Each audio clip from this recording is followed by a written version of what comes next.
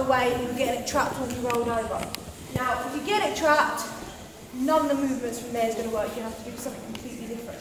So that's the most important thing, is you keep that leg out the way so it doesn't get trapped. Now from this position, if this is the position that I do all the time, which it is, people get used to it. So this hand, they keep away so that no matter how far I reach, I can't get it. Because they know what's coming. They know if I manage to get that, it's game over. So they're going to keep that away. What that means is that now all of this space is free. So now I change and I just go onto the strangle. So from here, I just make sure that I'm in a good position. So I can't be on my side here. I have to be up, sitting up. So from here, this hand shoots underneath, and it's going to come right across his neck here, and I'm going to shoot it out as far as I can.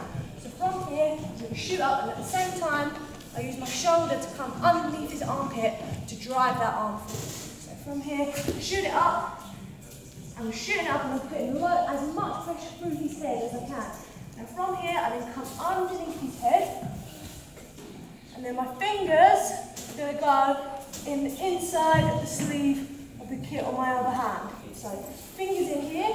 Now I put pressure on again, so I haven't let the pressure go, but I put on even more pressure, and then as I release that pressure, because at the moment this is really uncomfortable for him, as I release that pressure, he'll get a little bit of space here. Do you see that?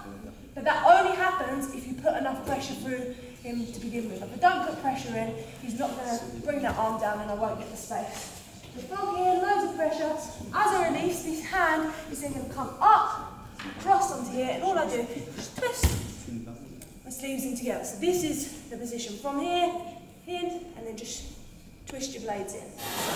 Do it from the beginning again. So exact same start as before. Making sure that I'm not on my side. I need to be up like this. I'm trying to get that hand, he's keeping it away. No matter what hand I try and use, I can't get it. Now there's all this space, I come up, I drive through his armpit, using my shoulder, I shoot my hand through as high as I can. I then bring it round his neck, fingers into my sleeve on the other kit, put even more pressure. You can see I'm using all the pressure I can. Then as I release it in that split second, this hand is going to flip and come on the other side of his neck. So here, and straight on to the strangle. Did anyone get that, or do you want me to show the strangle bit again?